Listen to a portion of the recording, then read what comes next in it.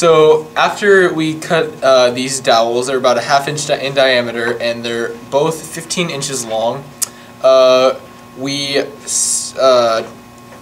cut them up, and we printed out the main piece, which you can find in the link in the description.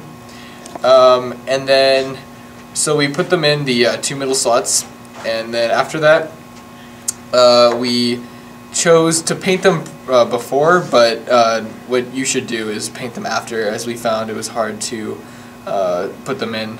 So after that, we put in the black main rod into the central hole right there, and our little logo piece will go in the top. So now we will move to the main putting on of the logo. So what you're going to want to do is get some professional grade high stickiness velcro and put it on, but you have to make sure that the fuzzy side is on the side of the standard, just so you know it won't scratch it up once you roll it for storage. So let's start.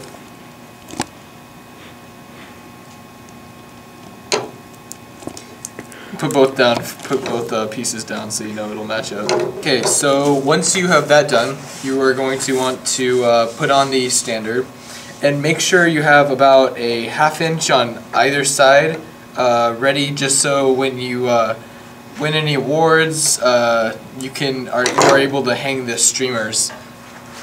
So when you put on the standard flag, you are going to want to definitely leave about 6 inches of space. And when you leave that 6 inches of space, that's just regulation, so we're just going to size it up. So this standard flag we printed on vinyl, and you can just go to any printer place to get that, and then we just sort of cut it out, and yeah, that's how you do it.